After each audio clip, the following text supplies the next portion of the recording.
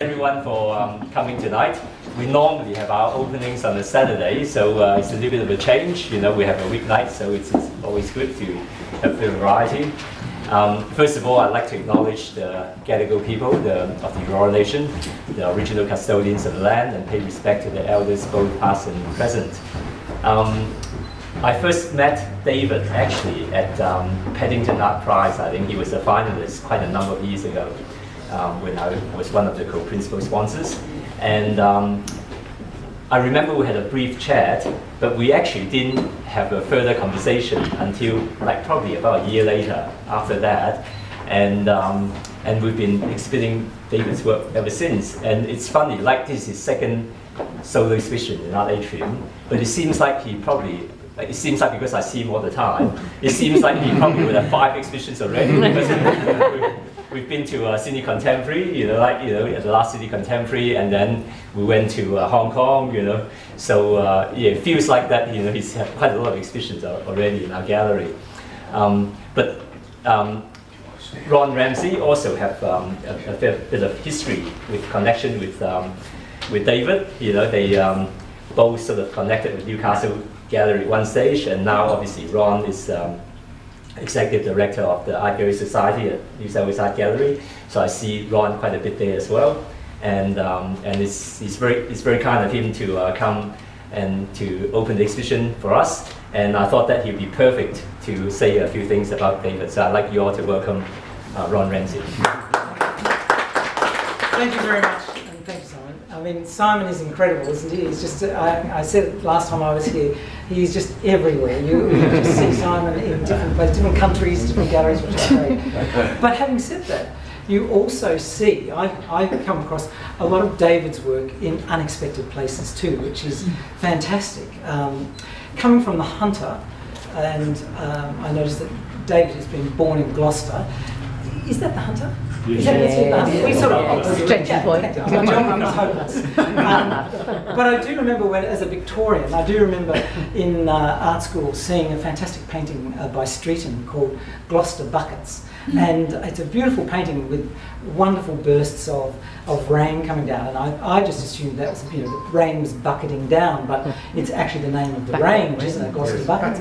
So it's a beautiful part of the world. And it's no surprise that David's work is so embedded in landscape. And Australians love landscape.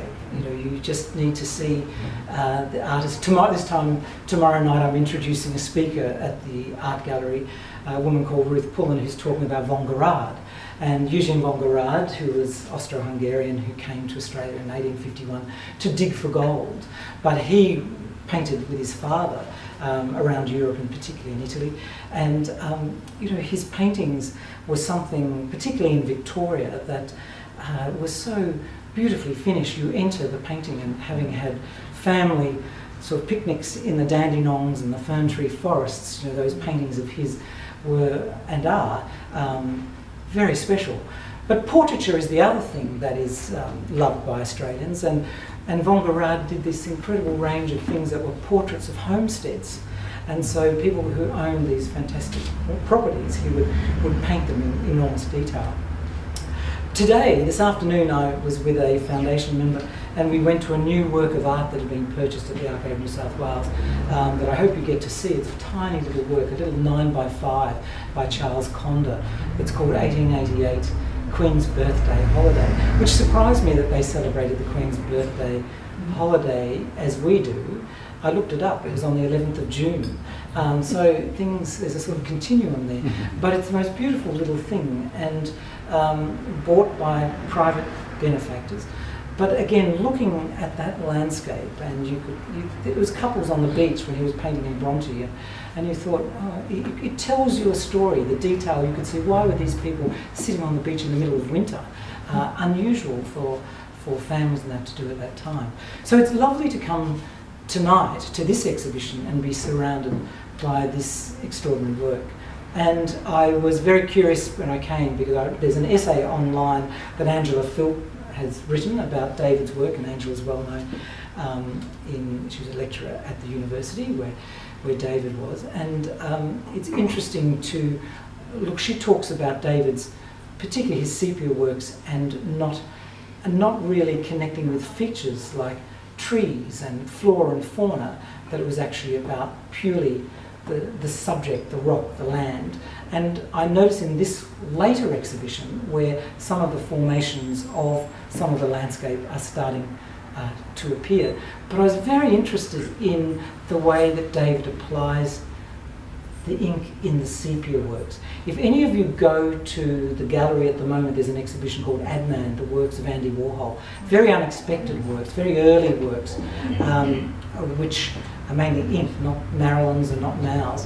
And he has a very interesting way of drawing line and sort of smudging and blotting the line. And that's why I was asking, you know, David earlier about this incredible work that he does similarly here. I was really interested in these later works too, where talking of Gloucester buckets, we can see some reference to some, and also an assumption in areas as to whether this is a reflection of water, or as David has travelled so much into remote areas of Australia and overseas, whether these were specific locations or general locations. And we've had a lovely conversation tonight about some of these locations and the beautiful little sketchbooks that I think your next exhibition should have a little display case with some of those fabulous drawings of David's in them. I have say Peter, I've been to Peter's place many times, and he has a wonderful Middlebrook work and of this sort of minimal period, which is lovely. But I've told the story the last time I was here, but when I was director at Newcastle Art Gallery, which has a number of works by David, in fact all of the museums in the Hunter and private and public collections are all represented with David's work. But we were doing a stock take, and there were two of David's work that we couldn't find. And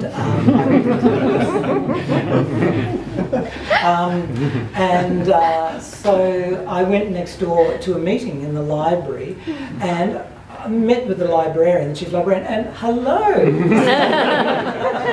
And she was reluctant to give it over. And so I thought, oh, what do I do here? So I went to the next level above, over at the council offices, and I emailed them to make a meeting and say, look, we've got a problem here.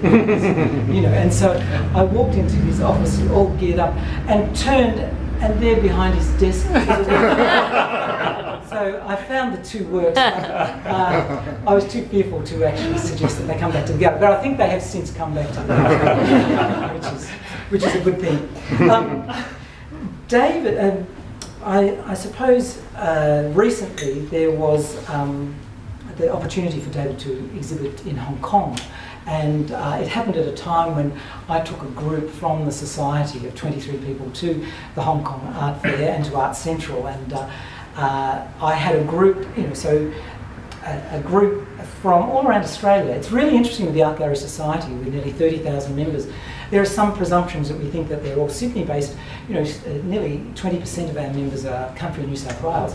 But the other thing is that some of our tours are made up of people throughout Australia. We had a woman from Tasmania, a couple from Western Australia, someone from Queensland, and from Tamworth, and it was wonderful to take them to Hong Kong. But the couple from Perth couldn't get to Simon's display quickly enough because they had a work of David's in Perth.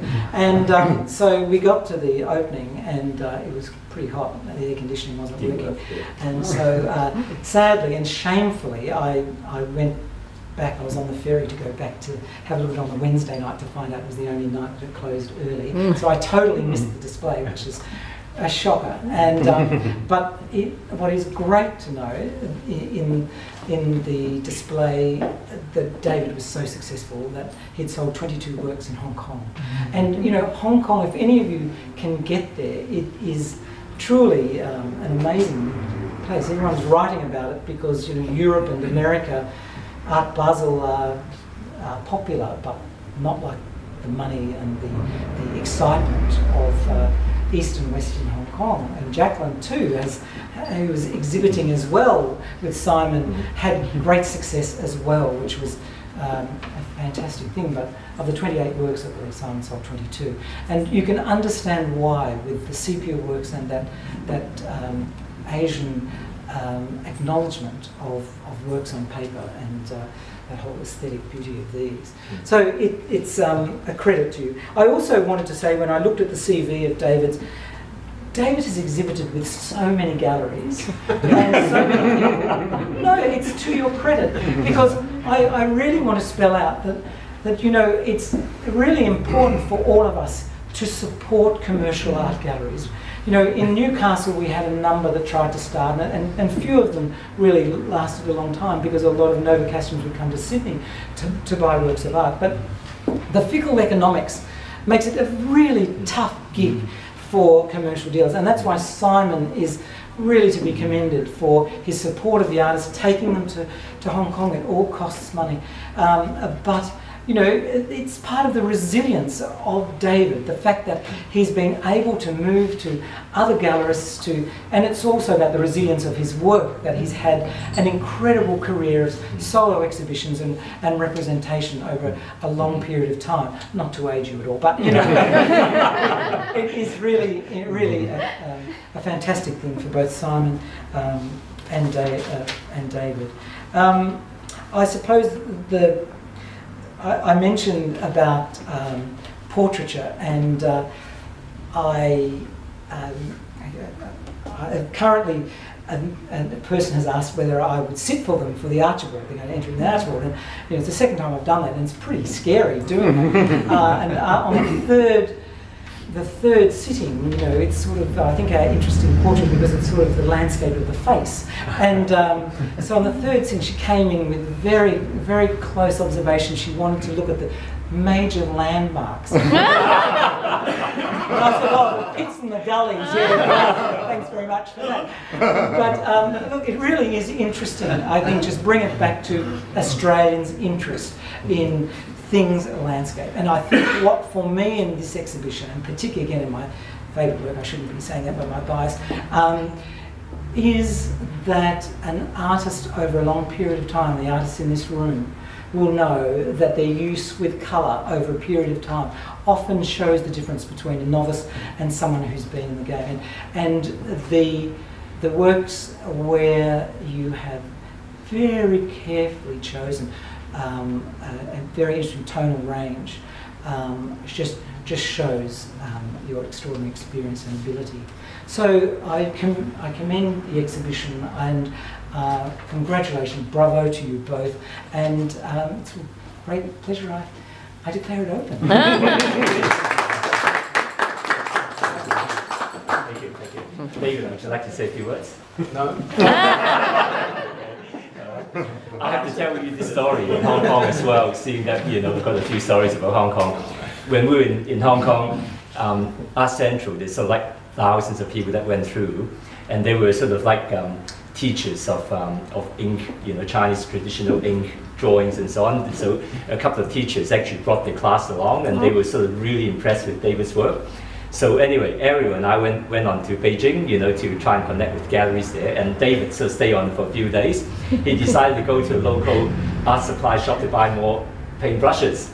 And then he walked in there, he's mobbed by all these people, right? He said, oh, Dr. David Middlebrook, you know, master ink artist. And they actually post on Facebook, have photos taken with him, and they said, Dr. David Middlebrook, master ink artist, sold out at Basel on the first day. I don't think you get it.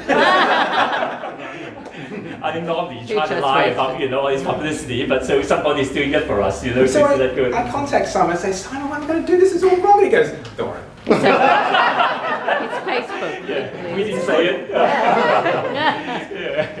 So thank you very much for coming today, and you know, I think if you're interested in any of the work, you should come and see me. Thanks.